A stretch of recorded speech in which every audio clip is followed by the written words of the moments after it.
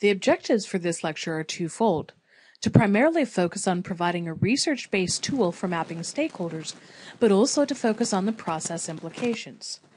So this is where we left off last time, trying to figure out where to start with issues management. If issues management is about anticipating stakeholder interests and needs, then an organization should begin by understanding who its stakeholders are and what their relationship to the organization is. So our primary objective is to provide you an understanding of an organization's stakeholders. It's a research-based process, but also a dynamic one, because stakeholders change, relationships with groups change, and situations change. But it gives an organization a place to start and a snapshot at any given point in time.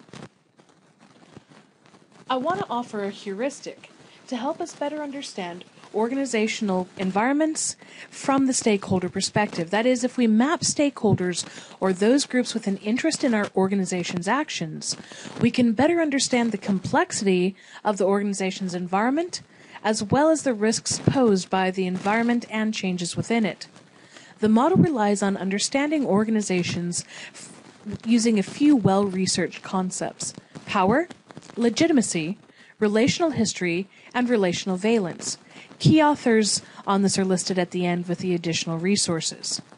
But an organization begins by listing all of its stakeholders that it knows about.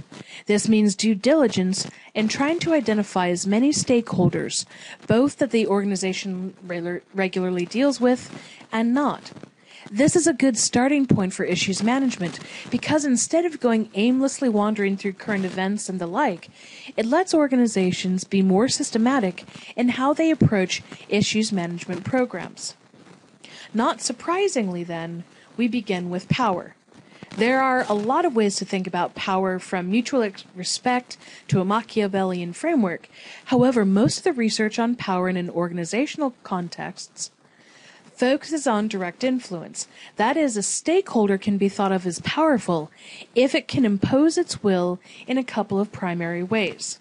First, the stakeholder can impose its will in the relationship through coercion. This can be legal coercion, consumer activism, and the like. For example, in the United States, several Fox News presenters have lost their jobs over the years because consumers targeted the advertisers on their shows to pressure them to withdraw their advertising dollars from these controversial shows, and it worked. Alternatively, when IKEA considers opening stores and factories in new geographic locations, they often have a set of very specific demands on local authorities, business associations, and so on. These demands align with their corporate values. For example, in the negotiation of opening stores in some locations in Southeast Asia, IKEA has demanded improved infrastructure and wages not just for their own employees, but for anyone doing work related to IKEA. And they've also asked for a few other things related to sustainability and employee conditions. Yet because of the financial value they represent, authorities have said yes. Second, the stakeholder can impose its will through utilitarian or practical means. That is to say that pleasing the stakeholder offers mutual advantage to the stakeholder as well as the organization. For example, many companies form strategic alliances with nonprofit organizations or charities because the charity gets the needed money and the firm's reputation can be positively affected. Both win. However, being in that relationship can also mean that both organizations can influence the others because they are joined by mutual interest. So as you begin to categorize an organization's stakeholders, the first question to ask is whether or not they can impose their will directly in the organization. Second, from the firm's perspective, we ask whether the stakeholders can be viewed as legitimate. Broadly speaking, legitimacy is about having socially accepted and expected structures or behaviors. In this case, when we talk about legitimacy, we're thinking about this from the organization's perspective. So, does the organization like the nature of the claims that a group has on them? For example, some companies view taxes as completely legitimate and appropriate. However, others view taxes as illegitimate. So it is genuinely about the social and cultural values from the organization's perspective. In many cases, questions of different perceptions of what's legitimate in the organization's eyes compared to their stakeholder perspectives is exactly where the issues emerge. It's important that you don't confuse whether a stakeholder's interests in the organization are viewed as legitimate with whether the organization really likes them or not. There are many groups and people whose interests are legitimate, but we may not like for any number of reasons. For example, I really dislike all things Apple and Mac. There is nothing anything in my house. And that's the case for a host of reasons. However, that doesn't mean that I don't recognize the legitimacy of the technology and platforms as ones that are popular and in many cases, nice gadgets and devices. In a nutshell, that's really the distinction between legitimacy and liking. So now we have 4 quadrants that begin to emerge, but we're not finished yet. Third, organizations, like people, have relationship baggage and different levels of knowing and understanding the stakeholders that are connected to them. Think about your presence on social media. For me, I use social media very differently depending on the platform. Facebook for me is much more personal. My rule of thumb is that my Facebook friends are actually people I've met in person, and they're generally more people I would consider friends. However, that's not to say that all of my Facebook connections are equally close. A good portion of them are people that I went to school with, in some cases 30 years ago or more, moments when you do feel painfully old, by the way. Some are friendly work colleagues, some are my family, and some are my very closest friends, and about everything in between. So if I were charting my Facebook friends, all of them would be on the positive side of known. However, that's very different compared to my Twitter use or LinkedIn use. While I have these types of people on both Twitter followers and LinkedIn connections, I also have people on both of those platforms that I don't know personally. I can identify them, but I really don't have a relationship with them, but they're still known to me. Also, because I have some articles, books, and website and book chapters published, I've done consultancy work and all that kind of stuff, there are likely people out there who are familiar with me, and I don't have a foggy idea who they are. I can't identify them, but they perceive a connection, even if, let's be honest here, it's really minor and not life-changing. But this is the group that I'm talking about on the bottom side of this line. Organizations will always have stakeholders, people or groups affected by them or who perceive a connection that they know nothing about. Most of the time, we think of this as the general public because we just don't have another box to put them in. Fourth and finally, we ask the question of whether or not the organization actually likes the stakeholder. So this is where we come back to the legitimacy versus liking distinction that I made earlier. Valence is about whether an organization likes the stakeholders or not. Those that organizations like are those that they would prefer to build, manage, and repair relationships with. And so those are going to be the most favored stakeholders. That said, there's the old adage that sometimes we keep our friends close, but our enemies closer. It's not that organizations ignore stakeholders they don't necessarily like. Those can be really important stakeholders. For example, in the oil and gas industry, environmental advocates are probably not the first group that's viewed as one the industry would necessarily like. However, there are an increasing number of projects and partnerships that are occurring between them for a host of reasons, mutual influence to genuine interest. So let me bring this back to my Mac example from the legitimacy discussion. I really dislike Macs, but because of the work I've done in graphic design, I've long been familiar with them and used them because for a lot of years they were the industry standard. That still doesn't mean I like them. And as soon as I could, I made sure that I didn't have to use them. That's a lot of the dynamic that you think about in terms of relational valence.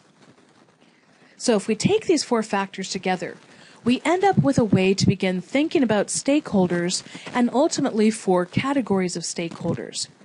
But it's probably helpful to actually think of an example. So let's use Coca-Cola as an example of an organization and discuss each of the categories of stakeholders. Let's begin with the first category, strategic stakeholders. These have legitimacy, power, a relational history, but they may not necessarily be liked. But regardless of whether the organization likes them or not, they know that they need to work with them. Certainly in the context of issues management, these are groups that will be monitored along with issues that affect strategic stakeholders. So back to our Coca-Cola example, globally, strategic stakeholders would certainly include groups like consumers, employees, the media. But what about stakeholders that they may not like? It could be water conservancy groups, for example, in India where Coke manufacturing plants are. Second, suppliers. Coca-Cola's had issues with a number of Central and South American labor organizations. Governments with different regulations, competitors. These can also be strategic stakeholder groups, regardless of whether Coca-Cola likes them or not, but they have to manage their relationships with all of them, regardless of whether they like them. Now let's take a look at the second category, desirable stakeholders. These are stakeholders that the organization likes, believes has a legitimate interest in the organization, and might even have direct relational history with, but they are stakeholders who lack direct power over the organization. In issues management, identifying what desirable stakeholders care about and that an organization is able to affect is a strategic opportunity for organizations. However, on the other side, understanding threats based on desirable stakeholder interests is also critical for preempting potential reputational crises. So why might an organization want to develop a relationship with stakeholders that have no direct power? In a nutshell, a lot of times it comes down to reputation and corporate social responsibility or corporate ethics. So let's come back to our Coca-Cola example. Coke has a 3-part CSR objective heading to 2020. It focuses on women, water, and well-being. And Coca-Cola spends about $2 billion worldwide in social responsibility initiatives. With women, for example, they have the Women's Entrepreneurial Program in more than 40 countries, largely developing nations.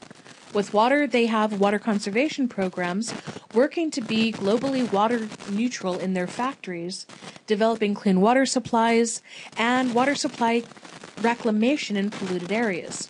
And well-being, they try to provide healthy options and developing goals to help consumers make healthy lifestyle choices.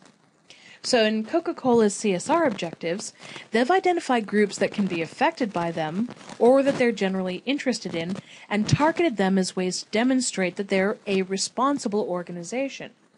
Now, whether we think they're successful or genuine in doing this is a bit of a different conversation for a different day. But in many cases, groups targeted by companies for CSR initiatives can be viewed as desirable stakeholders. So for the mapping organization, who is it that the organization would really like to please, but doesn't necessarily have to? Third, moral stakeholders are typically stakeholders that the company doesn't know about specifically. Think about them for any organization, like I said before, as the general public. What's important about moral stakeholders is that they believe they have a connection to the company, whether or not the organization is aware they exist as a specific defined entity. So why might it be good to communicate with the general population through, say, advertising, identifying new stakeholders, generating goodwill, also building networks of relationship? This is also a major source of intelligence for issues management, in particular social media trends. Social media is an ideal environment for monitoring issues that are relevant to the public and so to the organization. So identifying what's trending and trying to develop relationships based on that, or at least to minimize the risk, is a critical component in issues management. In fact, the proportion of moral stakeholders in an internet age has considerably shrunk. Because of analytics, social media engagement, and the like, a lot of people who used to be moral stakeholders can actually now be moved into different categories, most often desirable stakeholders. However, this still remains an important group because if the key litmus test is whether the organization can identify them specifically or not, there will always be stakeholders that the organization simply hasn't seen yet. So why focus on them? Aside from being an ethical organization, the question of these stakeholders' networks is an important one. They may not have power, but the groups or people that they may be connected to certainly could.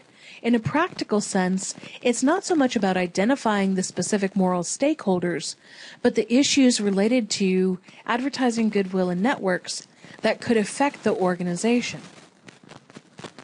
Finally, is probably the most fun group, the dangerous stakeholders. These groups have power, but are most definitely not liked by the organization and not always viewed as legitimate. However, the organization may also not know about the groups that could have direct power over them. So this is the one that's key for issues management. Identifying groups and issues that the organization doesn't know about but could affect them directly is about directly minimizing the risk that the organization has by managing the issues that are important to dangerous stakeholders and definitely preventing them from emerging as crises. So, what are some examples of dangerous stakeholders for Coca-Cola? It could be that it's government, it could be human rights advocacy groups, labor groups, or environmental groups. But the point is that they meet these qualifications, yet they're really important to manage in terms of the issues and the relationships because of the power component. As I said earlier, this is an analytic exercise that gives an organization really a strong starting point in the issues management process, but it's a snapshot. One of the critical mistakes that an organization could commit was to analyze their stakeholders once using this process and then never update it. Organizations that are serious about their issues management process continually monitor both the issues as well as the stakeholders.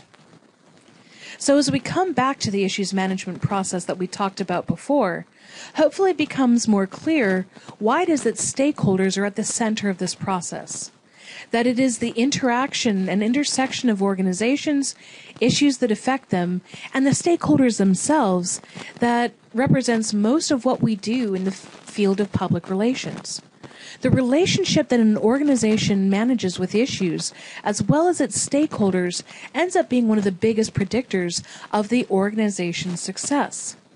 This, too, is something that public relations offers organizations that is distinctive from other corporate communications functions like advertising, marketing, and sales. Because we're focused on the relationships, that means we're well positioned to take data or information from a lot of different sources, analyze it, and start to put the pieces together. That is to say, the field of public relations should appeal to people who like puzzles and putting them together.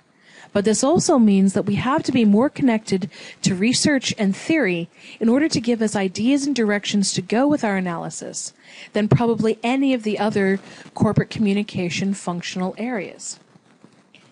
For more information on these topics and the grounding for this heuristic, take a look at these sources as a starting point.